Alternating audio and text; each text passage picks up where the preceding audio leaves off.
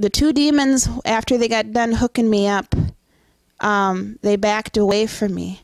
They didn't turn around and back away. They were looking at me, walking backwards. They got pleasure out of just looking at me, knowing that I was totally helpless, knowing that I could not get out of there. They knew that, and that gave them such pleasure. And as the fire of hell was roaring, glowing about me, I could see the outline, and it was a massive audience of all sorts of deformities of demons. And all I could see were their shadows. And I kept looking, and I wanted to scream for help, but I didn't even have the energy to do that because I knew I was doomed. I just knew I was doomed. Hello, my name is Alice Cloud. I'm an enrolled Ho-Chunk from Wisconsin, Dells, Wisconsin. And I'm so glad you came across Precious Testimonies to hear the testimony of my life. The Lord Jesus Christ be given all the praise and honor and glory for what I'm about to tell you. And the reason why I'm giving you my testimony is because as Native people, I'm sure you can relate to me, the troubled upbringing that we have as Indian people, but through Jesus Christ we can have the victory to overcome. And you've been watching a series of testimonies in my home, and I welcome you today to receive Jesus Christ as your Savior. And I wanted to start out by praying very quickly. And Father God, Lord Jesus, I just thank you for your blood. I thank you for dying on the cross for me, Lord. Lord, I'm unworthy of your love, Lord, but Lord, you just reign in my life, and I thank you, Father, for thy faithfulness and for thy greatness, Lord God. Holy Spirit, I ask that you would use me for your glory and for your benefit, Lord. Father, I thank you for caring for me, Lord. I thank you for being my best friend, and I thank you for loving me for who I am and for who I am about to become. Lord, you deserve all of the glory. Amen. I wanted to start out very quickly with a little paragraph from Dr. Billy Graham. Had said this in 1976 about us Native people. And it goes, "The greatest moments of Native history may lie ahead of us if a great spiritual renewal and awakening should take place. The Native American has been a sleeping giant. He is awakening. The original Americans could become the evangelists who will win America for Christ. Remember these people." Praise God. And it is now the year 2009, and us Native people are still here. And I praise God that He has not forgotten the Native American people. We are the original Americans, and I praise God for that. The Lord Jesus has not forgotten us. And if you would just invite Him, be willing to be open to the testimony that I'm going to give you, you're going to know that Jesus Christ is real and that He loves you. There's no mistake at all that you're watching this precious testimony today, and I pray that you would receive it with grace in Jesus' name. Well, as I told you, I'm Ho-Chunk, and I'm also Chippewa. My parents are Lionel and Judy Cloud. My dad is enrolled Ho-Chunk, and my mother was enrolled in the Grand Traverse Band of the Chippewa Odawa Indians in Peshabitown, Michigan. I grew up in Baraboo, Wisconsin, on an old farmhouse. This farmhouse was 100 years old, if not more. We had no running water, and sometimes we would even go without electricity. And we had an old outhouse. I have 6 brothers and sisters, so I came from a very large family. I grew up near Devil's Lake in Baraboo, Wisconsin, but I was born in Northport, Michigan.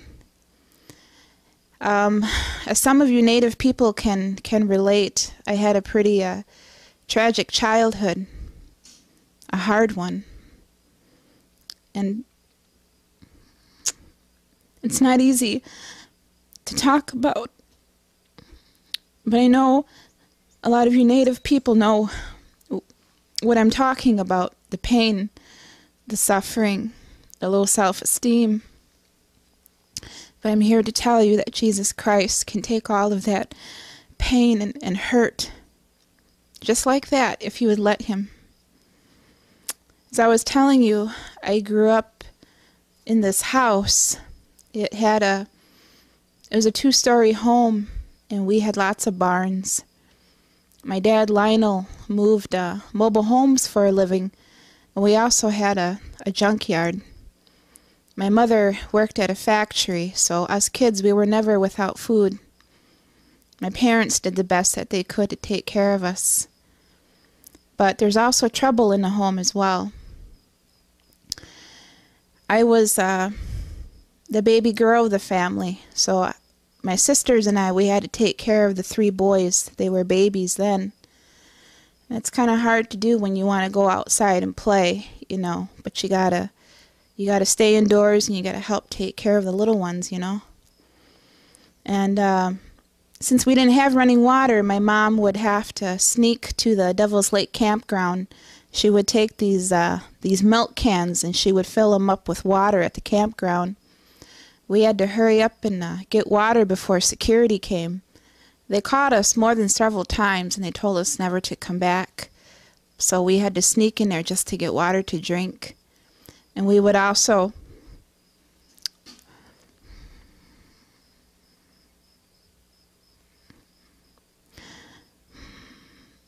my mom would tell us kids to hurry up and take a shower in the campground. She always bring along a bar of soap. She would have some shampoo, and she would say, "You girls, you gotta hurry up and take a shower. Help your brothers." So we would go in there and take showers.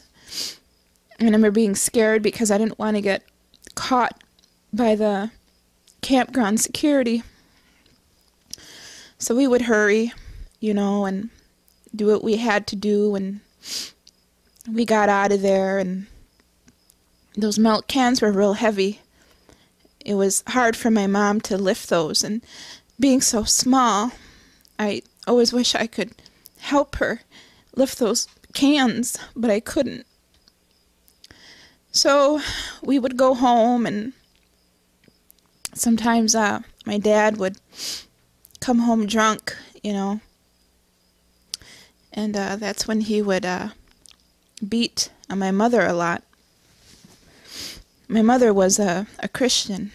She loved the Lord Jesus Christ very much. She always tried to bring peace into the home. But my dad, he was always so rebellious against Christianity. He had a hard upbringing too, but she was always praying, you know, for him. So anyway, growing up on that farm, it was a lot of fun. I would jump into the junk cars and I would play in them, you know. I was always outside too, and if I wasn't watching my brothers, I was outside playing. And I would go in these junk cars and I would find just little stuff to play with all the time. And anyway, to get out of the house, my mother put us kids in a Awana club in church. Awana club is like a Sunday school for kids, and that's how I was raised. I was raised knowing about Jesus Christ, and for me it was in a way to escape reality, because my dad would beat my mom a lot, and I had to be a witness to that. And there's also some sexual abuse with my older sister that she had to endure, and that was difficult to witness too. And but you know, Jesus was with me the whole time, and somehow I knew that. I didn't know how, but I just knew that Jesus was with me. And so anyway, I grew up in the Baraboo area. It was an all-white school. It was very difficult going to an all-white school when you're very, very poor. And I'm talking, I had 2 pairs of pants. They had holes in them. It was tough going to school like that and facing these rich kids, you know. It was hard. But I didn't care. All I ever wanted to do was just go to school and graduate. That was my goal in my life. So growing up out in Baraboo there, my dad would come home and he would start beating on my mom. And I remember this rage of hate would overcome me, and I would want to kill him. And I wanted to stop him. And I used to, as he was hitting her,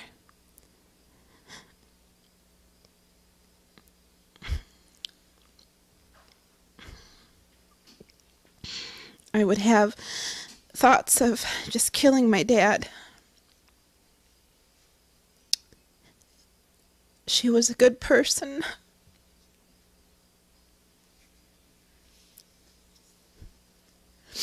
I remember one time I jumped on him, on his back, and I was pulling his hair, and I told him to leave Mom alone. He just pushed me off. So when my dad would beat on my mom, he would also hit my little brothers.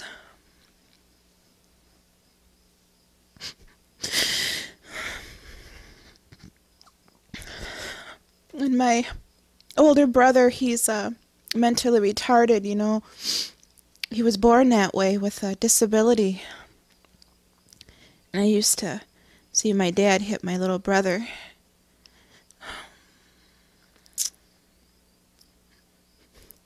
And I remember then crying out to God, when is this going to end? When are you going to do something about it? I always had that hope that he was going to do something about it, as small as I was. And when my dad wouldn't stop hitting my mom, I would run to a tree in back of our house. I'd run up that tree, and I would just close my ears, and I would just rock back and forth, and I would pray that the Lord would just take me to another place, because I could still hear them yelling at each other in the kitchen. And I used to be so mad. I thought, why can't I just be a normal kid? Why can't I just be normal? How come my dad has to hit my mom like that? Why does he have to do that to her? I loved my mom, you know. I loved my dad too, but I could never understand why he would do those kind of things to her. So when he would be done hitting her, I would stay up in that tree for a half hour, and I would climb back down, and I needed to know if my mommy was okay. I didn't know if she was dead or alive, you know. So I got brave, and I would tiptoe into the house, and I would see my mommy picking up the mess.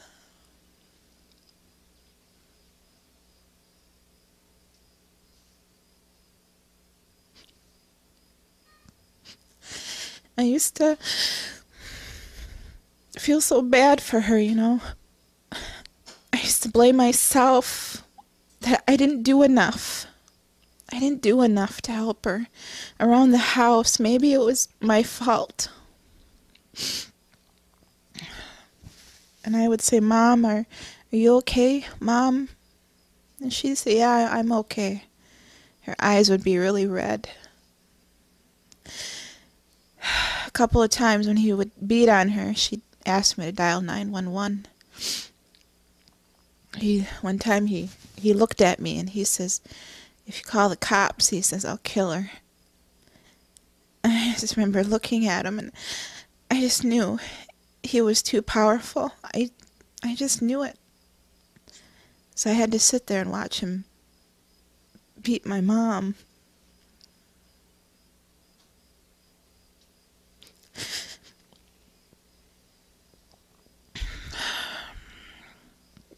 So, anyway, I had to go to school with this type of upbringing. It wasn't easy. I had a lot of anger in me as a child. I had lots of anger, and as I got older, I wasn't raised around powwows, you know.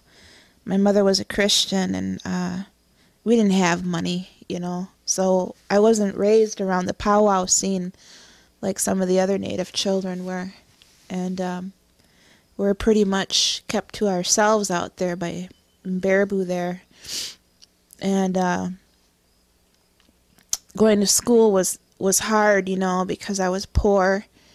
And all the kids were, I know a lot of those kids were better off than I was, you know, and I used to get called names a lot for being Native. And my older sister was sexually abused, and she moved out of the home, and I remember him beating on her a lot too, and there was nothing that I could do. But I always talked to the Lord, you know, why did he have to do things like that to her? And so anyway, as I got to be a teenager, I dedicated my life to Satan, and I started heavily going into the use of the occult. And I worshiped the devil with all of my heart, my mind, and my soul, and he was my God. And as I was getting heavily into that, the spiritual gifts that I have now as a Christian, I also have them as being a devil worshiper. I had those same giftings, and I would have dreams and visions as well, and I saw things that were horrible. But I asked the devil for power, and I was heavily into the Ouija board and just talking to Satan. I did a lot of that to him, and so anyway, thank you. I was worshiping the devil quite a bit, and I would even bow, you know, bow before him, and told him that if he gave me more power, that I would give him my soul in return. And my goal was to somehow to make my dad quit hitting my mom, you know. And the only thought that came to my mind was to murder him. And I had thoughts of doing that to him. And I knew it wasn't right. And so I would talk to my mom about it, you know. So she was always taking me to church, and I always would hear the pastor talk of repentance, and that hell was a real place. And I guess I didn't care. I think at that age I was pretty callous. I didn't care where I went, if I went to heaven or hell. I just didn't care. I just knew that satanic worship was an outlet for me to express my anger, and that I knew that Satan was totally in agreement with me that my dad needed to die. And that's what I wanted to hear, and that's exactly what I heard. And I kept thinking about it and thinking about it. And so as I was heavily into satanic worship, my mother knew it because I was dressing in black all the time, and other kids made fun of me in school, but I didn't care. And the more the kids made fun of me, I just really did not care. I was in my own world, and I wasn't going to school to make friends. I was just going to school because I had to. And my mother noticed a change in me, and she would always pray for me, and she would cry too, and she would say, you know, if you keep going the way you're going, you're going to go to hell, and I don't want you to go to hell. No daughter of mine, she says, is going to be worshiping the devil. But I didn't care. I just did not care. And of course my dad would start in on me too, and he's like, why are you wearing black all the time? And I'd be like, oh, because I totally hate you. I just hate you, you know. And I was always cursing him and being really mean to him, and I had no remorse. And so one time I had a dream, and I took a nap in the afternoon, and as I was doing that, I had a dream, and I was in hell, and I was in this pit. This pit was perfect circular. I knew that circle was perfect. It was embedded in the ground, and there was fire and brimstone in these bricks. These bricks were glowing red hot. That's how hot it was. I mean, it was so hot down there that those bricks, they glowed. And I remember looking to my left, and I saw those bricks, and I knew that it says in the scriptures about fire and brimstone. And that's what those bricks were. I remember fire and brimstone. And as I was in hell, there were 3 demons assigned to me, and I knew that. And not only that, but there was an audience. There were detestable creatures. I couldn't make out their faces, but I saw their deformities in their body, and they looked really weird to me, and they were scary looking. And one of the 2 demons hooked me up to these chains. They were chains that were hooked up to inside of the circle, and each of them stuck my hands in these chains. These chains were about an inch thick, and they were really wide band, and they clipped those onto me. And I remember looking at those chains, and the chains, I knew those chains were ancient. I knew many, many, many, many, many people were hooked to these chains at one time, and I was just a number. And there were some flesh that were still left on those chains on each side of me. And I knew that I was going to get it. I just knew it. And they stuck each of my wrist against the walls of the chains. And those chains, they weren't little. They were massive. They were about probably this thick, round. And they were heavy. I mean, they weren't light. It was just heavy, where I just couldn't resist but just to stick my arms out. Then each of the demons took my my ankles, and they put these bands around my ankles, and my legs were spread apart. So I had my arms spread apart and my legs spread apart. And I could hear the other demons. They were cheering them on. They were like, yeah, yeah, all right, you know, and they were clapping, and I was just looking at them. I couldn't feel the heat of hell. All I kept looking at was this creature coming towards me. So the 2 demons, after they got done hooking me up, they backed away from me.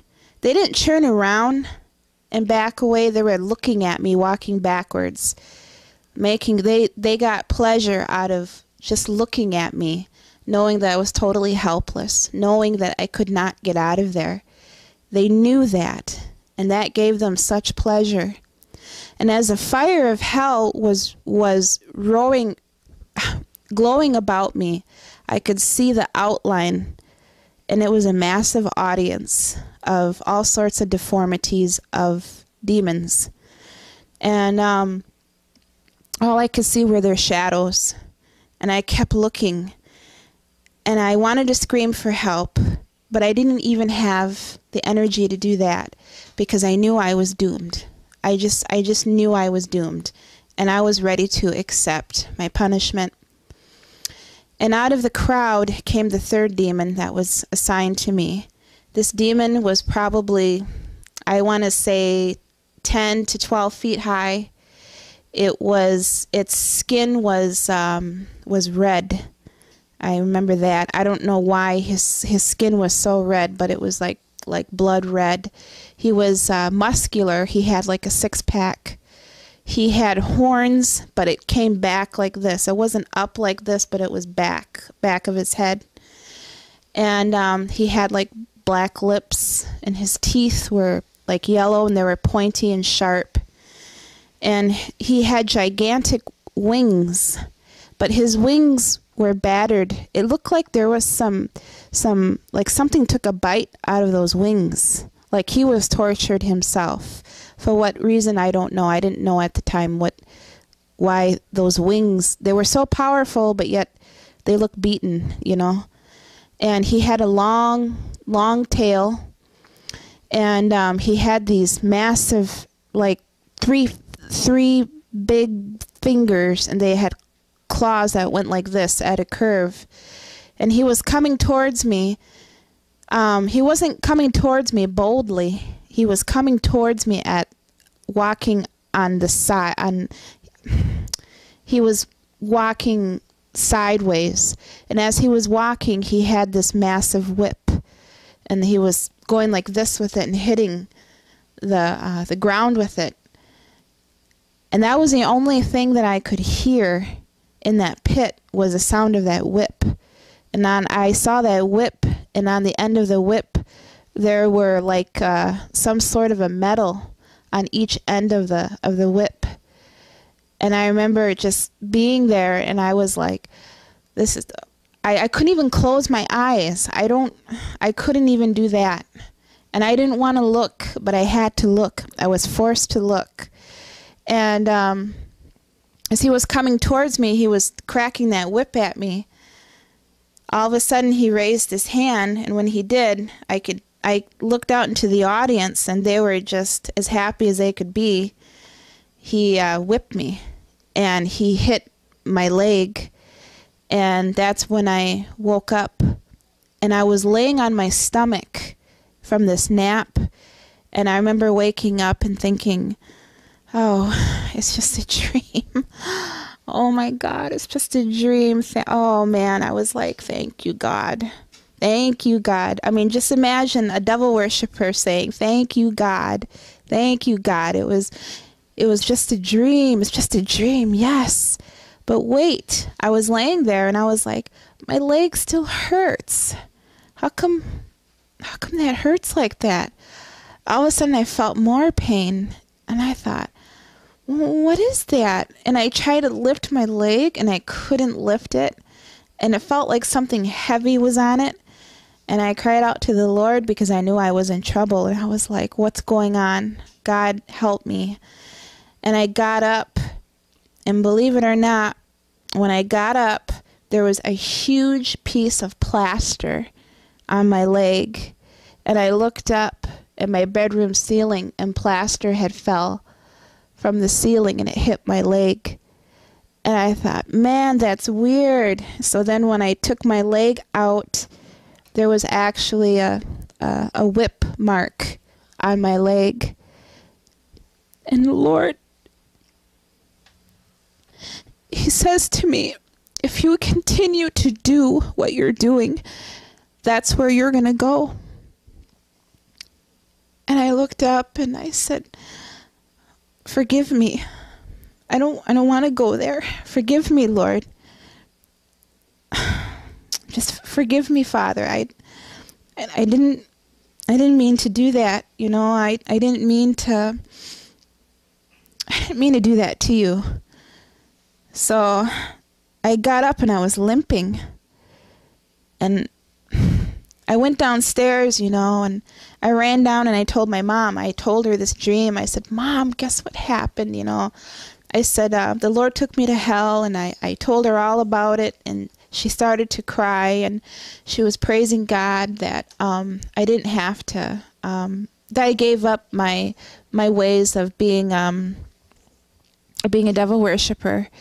So for a while I started to walk with the Lord, but I fell out of it again, and started to do my own thing. And so anyway,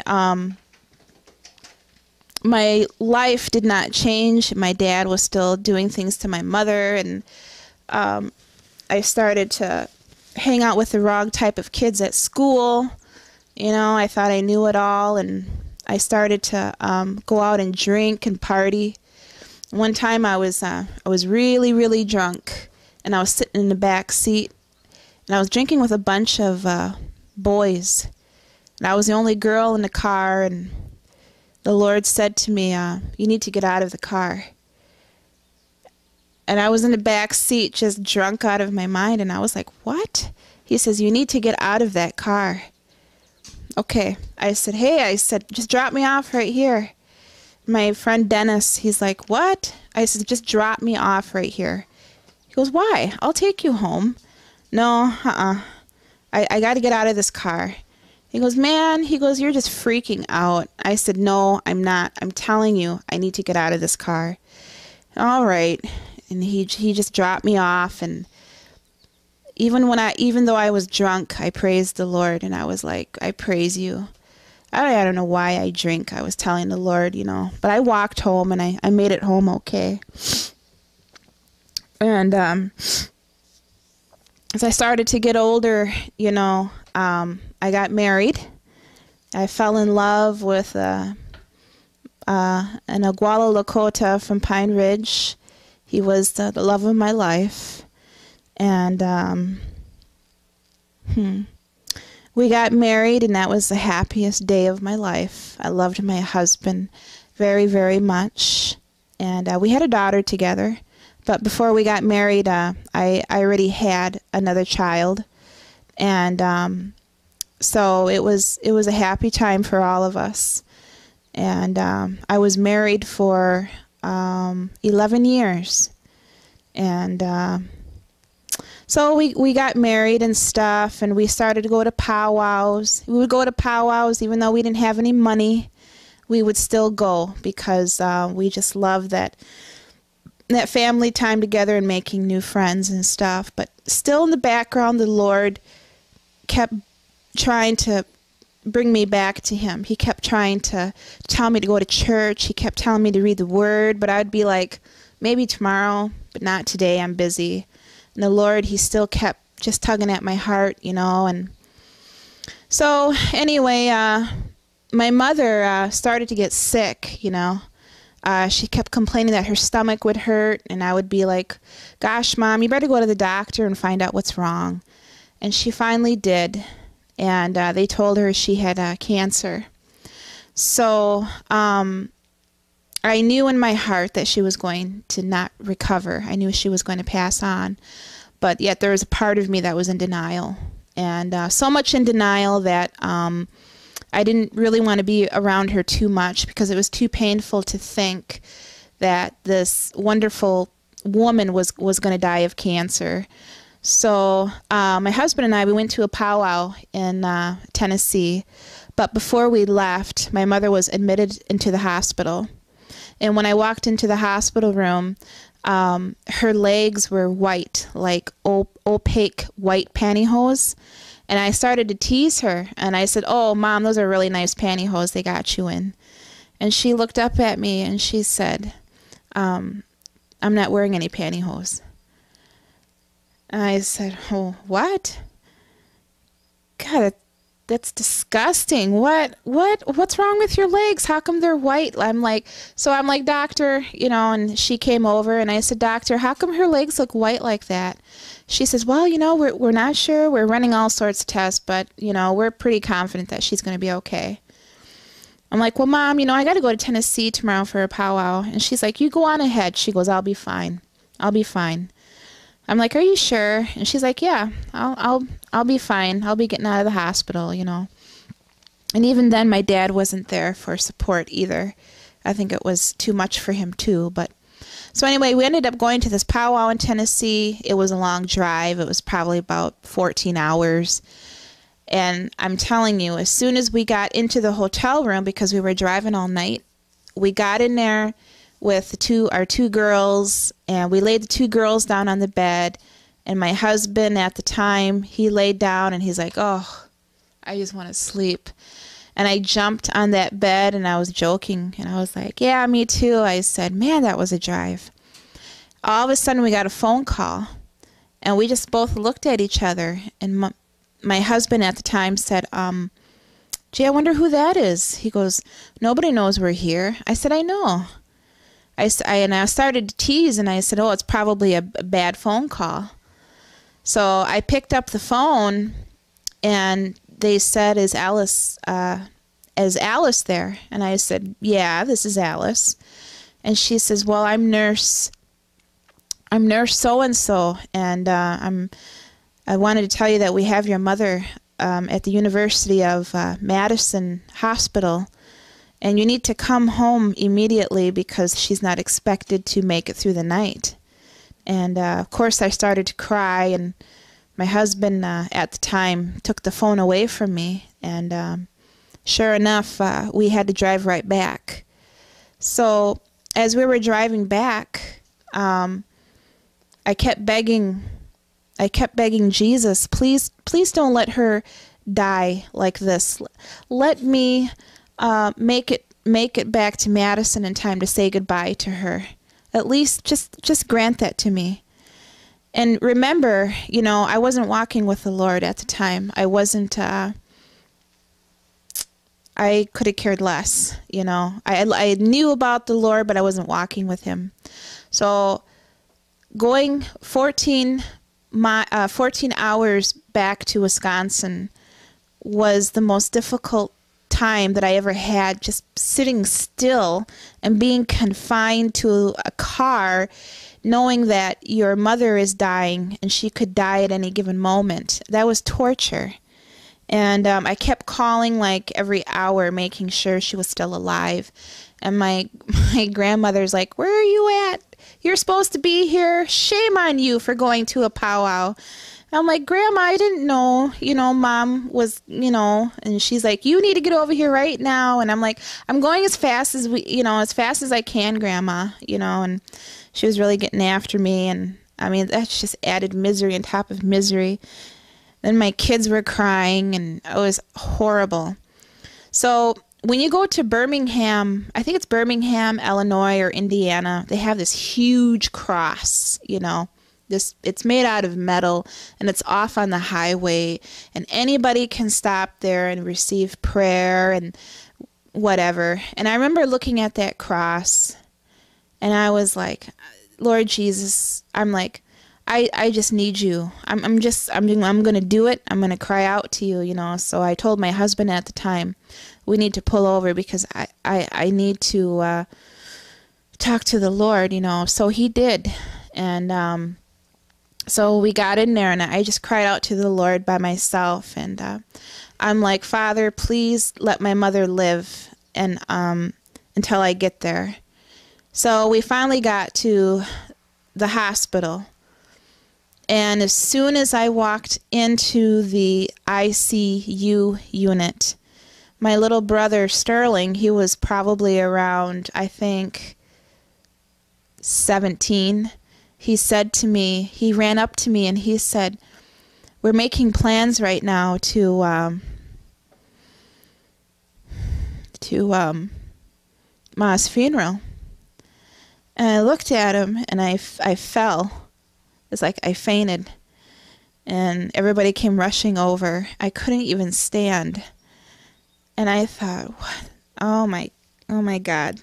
You know, I don't want to be talking about my mother's funeral. You know, geez, you know, I was like just dumbfounded." So I saw people coming out of the ICU unit from her room, and they were wearing these masks and gloves, and they looked like. They just looked like, I don't know, it just looked weird to me, you know, and they're like, hurry up, you know, scrub your hands and put this mask on, put this gown on, you know. So I did that, and I kept thinking, God, I'm so scared, you know, I'm so scared of what I'm going to see. I'm so scared. And the Lord's like, I'm with you. I'm with you. And he goes, I understand. And I was like, okay. So I put that gown on, and I went in there and I saw my mother, and she had tubes up in her, and she was dying. And I went over by her, and I didn't know where my dad was at the time.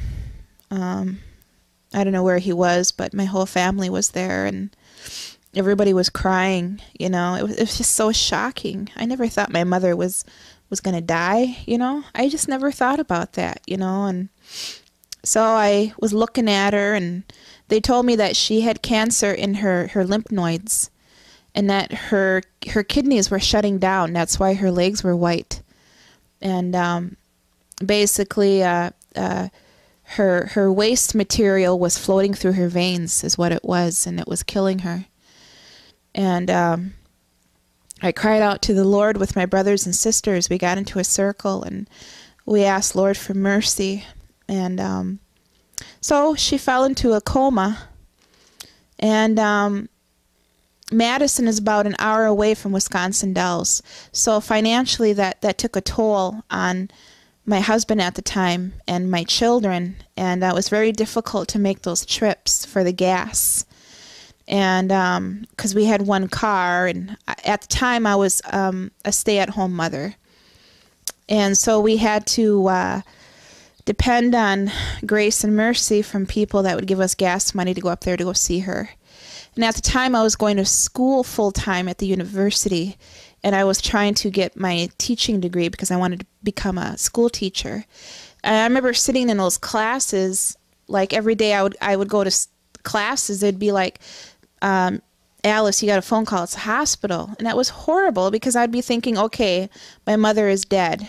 But they're like, well, you better come today because we don't know, we don't think she's going to make it. So I was like, oh man, how am I going to go to school? You know, it was horrible. And so then they said that when I got to the hospital, somehow she would always just turn out to be okay. And I knew it was because of Jesus. And so anyway, they were working on her, and we were saying goodbye to her, you know, all of us kids. And so that was that, you know. And anyway, we prayed that the Lord would spare her life, you know. And to make matters worse, she got the flesh-eating disease from being in the hospital. They had to, her skin turned black on her left, on her right side. Her right side turned black, and it was a disease that was eating her skin. It was horrible. And they started to do surgery on her, and they would take skin off of her legs to do skin grafts on her side. And they showed me, they lifted up the covers, and I could see her ribs. I thought, man, that's just bad. That's really bad. And I was like, God, you need to take her home. Man, this is really bad. But yet I wanted her to live, you know, more than anything. So I was just like confused, you know. I didn't know what I wanted, you know.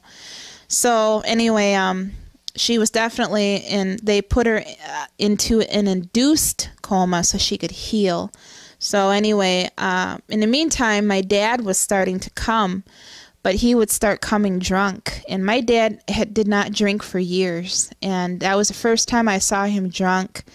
And he was weeping over her. And all this anger of him beating on her got me so angry. Like, I just wanted to push him off of her, like, leave her alone. At least let her die in peace. But no, you got to be over her crying like a little baby, you know. I was thinking, you know, all sorts of wicked things like that, you know. Having no mercy on him, you know. As a matter of fact, I got pleasure out of him crying like that. And I was like, yeah, you know, it's good to see you cry, you know. You're finally weak, you know. And so, anyway, that's how things were for a while. They had to kick him out of the hospital because he was coming there drunk. And us kids, we didn't trust him with her because I don't know what he's whispering to her, you know, and things like that. And so anyway, she was that way for probably about a month. And at that time, we were discussing if we should shut off the machines. And my dad, of course, didn't want to do that. So anyway, I went to the hospital as usual to try and talk to her because they encouraged us kids to talk to her while she was in that coma. They said, oh, she can still hear you. She knows what's going on. And so that's what we did. So one day when I walked in there, this nurse, she met me and she says, I have a surprise for you. I was like, really? She's like, yeah. She goes, come check it out. So I went in there. My mother was sitting up and she was eating. And she's like, hi, Alice. And I was like, wow, that voice, it was the most beautiful voice. It was like music that I've never heard. It was so beautiful. And I started praising God. I'm like, thank you for letting her come back. And I really thought there, you know, she was going to make it. You know, I really thought she was going to succeed over this cancer. And I went over by her, and I wasn't able to tell her how much I loved her because she was in a coma. Then I realized I had the chance to do that. And I went over by her, and I was like, Mom. And she smiled at me. She's like, hi. And I went over by her, and I thought I was going to say all these things to her, but I didn't. I put my chair right next to her, and what did I do? I held her hand, and that's all we did. We didn't say anything to each other. We just held on to hands, and I kept rubbing her hand like this. And I didn't know what to say. There were no words to express, you know, and I was like, maybe I should tell her I should love her, or maybe I should tell her. And I was like, I just couldn't. So my other sisters came and they were crying. They couldn't believe it. Mom looked normal. She was like, she told me, she says, Alice, she goes, I'm ready to go home.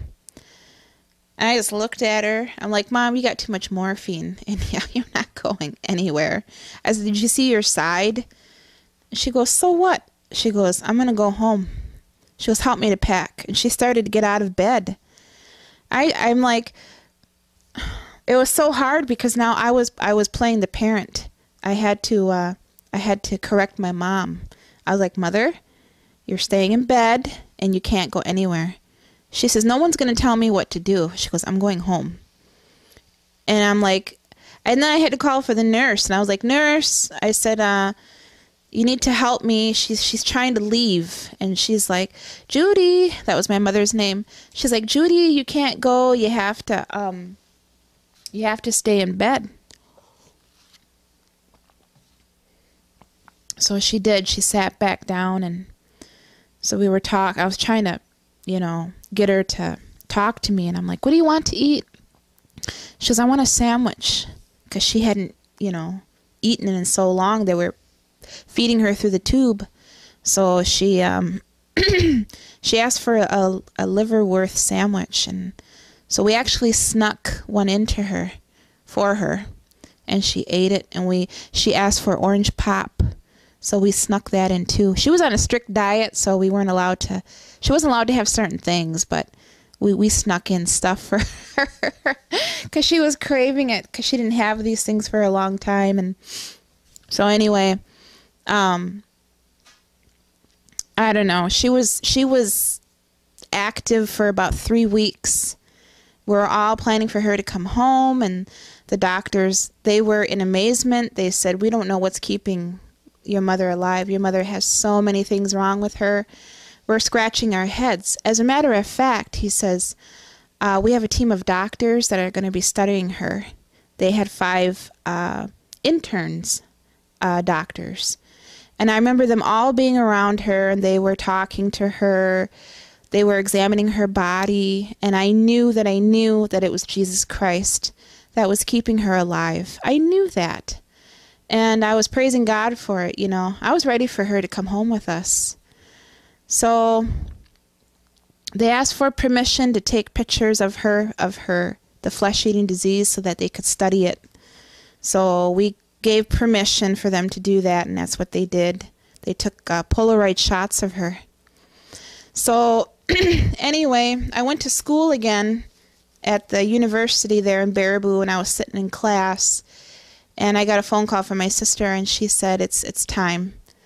I'm like, what are you talking about? She goes, Mom is in a coma again, and this is going to be the last time. So I was like, oh, geez. Man, I kept asking the Lord to heal her, and I knew the Lord could heal her, and I knew it was totally up to him, and I knew that I didn't want to get mad at Jesus. Either he's going to take her home or he's going to heal her 100%, but either way, by his stripes we are healed, and I knew that. So I was prepared to face the music, and I was prepared to let her go. So we went up to the ICU unit, and the whole family was there. You know, everybody was there, and we were around her bed. And I looked at the nurse, and she was looking at us, and she had this clipboard, and she gave it to my older sister, because she was the one that was in charge of her health, because my mother was not able to care for herself. And we looked at each other, and I looked at my sister, and I went like this, and she signed the paper, and she gave it back to the nurse, and the nurse went over, and she shut off the machines.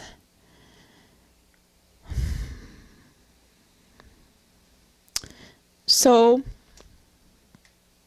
everybody, I just praise Jesus. Everybody had their turn to say goodbye.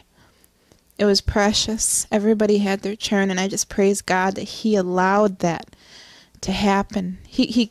So we said to the doctor, okay, the machines are shut off. When is she going to go? He said it could be 2 seconds, 2 minutes, 2 hours, 2 months. We don't know. And I said, okay. So I'm like, well, Lord, I know you're merciful. I know you're not going to let her suffer like that, so I trust you. So we were all around her. We did the Last Supper with her. We put a itty-bitty piece of bread in her mouth, and my uncle, he passed out the grape juice, and we put a little bit of grape juice in her mouth, and we all prayed. And my uncle said, okay, he says, the machines are shut off, he said, so now we're going to trust Jesus, because Jesus, he's either going to take her home or he's going to heal her. Those are the two options that we have. Excuse me. So we're all waiting for her to go, and she's still alive. You know, she was breathing really heavy, and it was tough to see my dad cry. It was tough to see my brothers cry, but through it all, Jesus was with us. And so I had this urge to go and eat. I was really hungry. I realized I have not eaten in a long time, so I said to my siblings, I'm going to go eat. And they're like, what? I'm hungry. I haven't eaten like in 2 days, you know. So they said, okay. So I went downstairs, you know. I went down there. There was this long square table, because they were doing remodeling down there in the cafeteria at the time. So it was a wooden long table.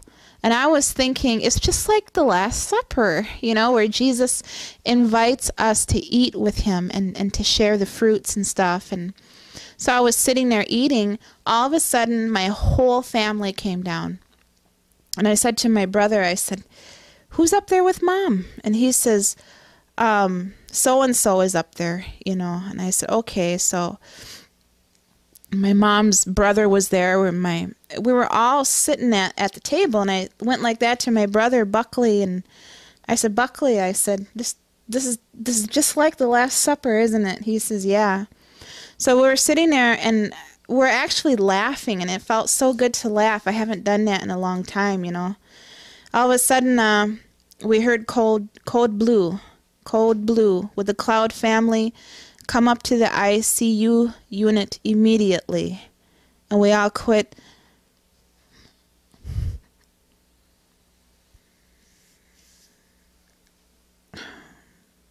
We all quit laughing.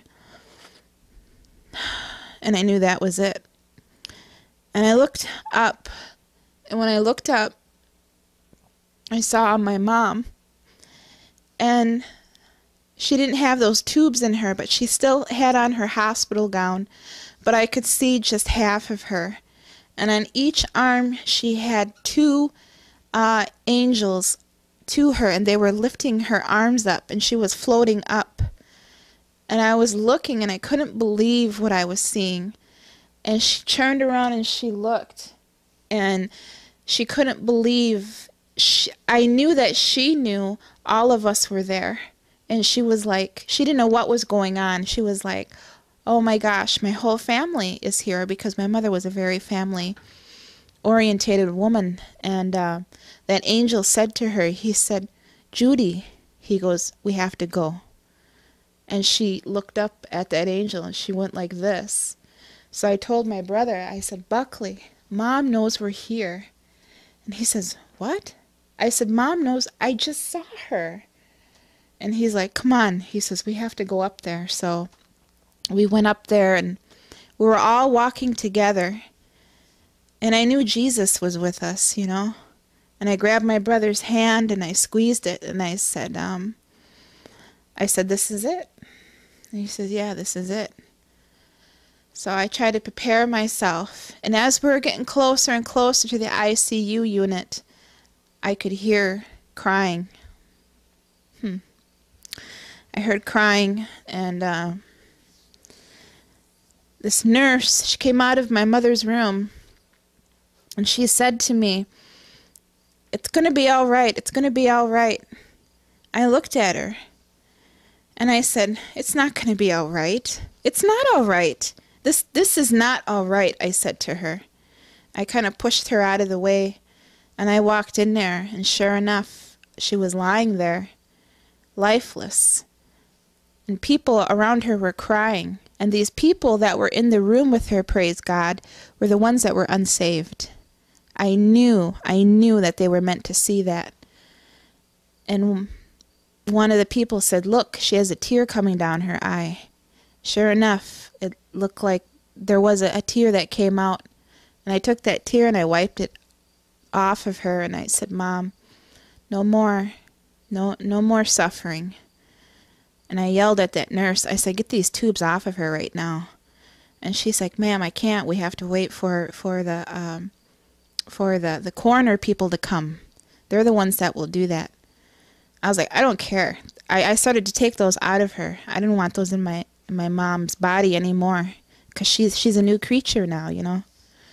So that's how my mother left us, you know. She went peacefully, and I knew that she went to heaven, you know, because she loved Jesus very much.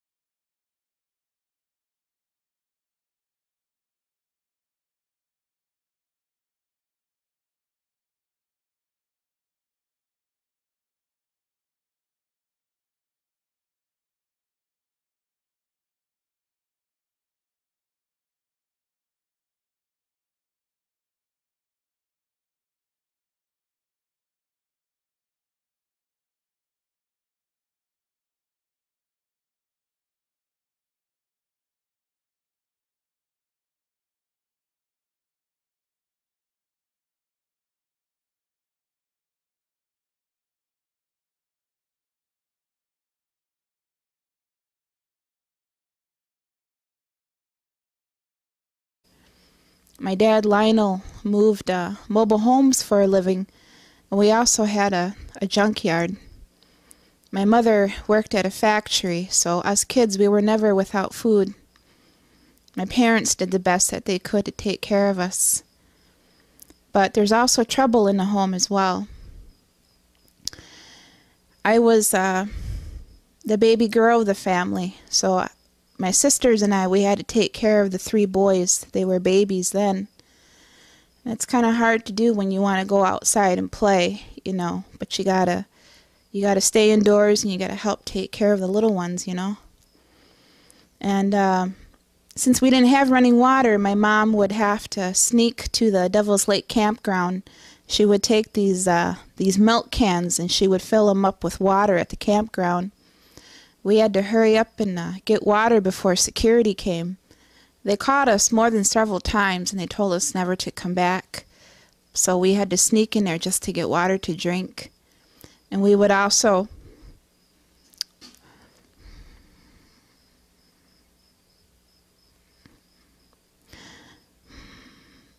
my mom would tell us kids to hurry up and take a shower in the campground. She always bring along a bar of soap. She would have some shampoo, and she would say, "You girls, you gotta hurry up and take a shower. Help your brothers." So we would go in there and take showers. I remember being scared because I didn't want to get caught by the campground security. So we would hurry, you know, and do what we had to do, and we got out of there, and those milk cans were real heavy. Mistake at all that you're watching this precious testimony today, and I pray that you would receive it with grace in Jesus' name. Well, as I told you, I'm Ho-Chunk, and I'm also Chippewa. My parents are Lionel and Judy Cloud. My dad is enrolled Ho-Chunk, and my mother was enrolled in the Grand Traverse Band of the Chippewa Odawa Indians in Peshabitown, Michigan. I grew up in Baraboo, Wisconsin, on an old farmhouse. This farmhouse was 100 years old, if not more. We had no running water, and sometimes we would even go without electricity. And we had an old outhouse. I have 6 brothers and sisters, so I came from a very large family. I grew up near Devil's Lake in Baraboo, Wisconsin, but I was born in Northport, Michigan. As some of you Native people can relate, I had a pretty tragic childhood, a hard one. And it's not easy to talk about, but I know a lot of you Native people know what I'm talking about, the pain, the suffering, the low self-esteem. But I'm here to tell you that Jesus Christ can take all of that pain and hurt, just like that, if you would let him. As I was telling you, I grew up in this house. It was a 2-story home, and we had lots of barns. And Father God, Lord Jesus, I just thank you for your blood. I thank you for dying on the cross for me, Lord. Lord, I'm unworthy of your love, Lord, but Lord, you just reign in my life, and I thank you, Father, for thy faithfulness and for thy greatness, Lord God. Holy Spirit, I ask that you would use me for your glory and for your benefit, Lord. Father, I thank you for caring for me, Lord. I thank you for being my best friend, and I thank you for loving me for who I am and for who I am about to become. Lord, you deserve all of the glory. Amen. I wanted to start out very quickly with a little paragraph from Dr. Billy Graham. Had said this in 1976 about us Native people. And it goes, "The greatest moments of Native history may lie ahead of us if a great spiritual renewal and awakening should take place. The Native American has been a sleeping giant. He is awakening. The original Americans could become the evangelists who will win America for Christ. Remember these people." Praise God. And it is now the year 2009. and us Native people are still here. And I praise God that He has not forgotten the Native American people. We are the original Americans, and I praise God for that. The Lord Jesus has not forgotten us. And if you would just invite Him, be willing to be open to the testimony that I'm going to give you, you're going to know that Jesus Christ is real and that He loves you. There's no mistake. The two demons, after they got done hooking me up, they backed away from me. They didn't turn around and back away. They were looking at me, walking backwards. They got pleasure out of just looking at me, knowing that I was totally helpless, knowing that I could not get out of there. They knew that, and that gave them such pleasure. And as the fire of hell was roaring, glowing about me, I could see the outline, and it was a massive audience of all sorts of deformities of demons. And all I could see were their shadows. And I kept looking, and I wanted to scream for help, but I didn't even have the energy to do that because I knew I was doomed. I just knew I was doomed. Hello, my name is Alice Cloud. I'm an enrolled Ho-Chunk from Wisconsin, Dells, Wisconsin. And I'm so glad you came across Precious Testimonies to hear the testimony of my life. The Lord Jesus Christ be given all the praise and honor and glory for what I'm about to tell you. And the reason why I'm giving you my testimony is because as Native people, I'm sure you can relate to me, the troubled upbringing that we have as Indian people, but through Jesus Christ we can have the victory to overcome. And you've been watching a series of testimonies in my home, and I welcome you today to receive Jesus Christ as your Savior. And I wanted to start out by praying very quickly. It was hard for my mom to lift those, and being so small, I always wish I could help her lift those cans, but I couldn't. So we would go home, and sometimes my dad would come home drunk, you know, and that's when he would beat my mother a lot. My mother was a Christian.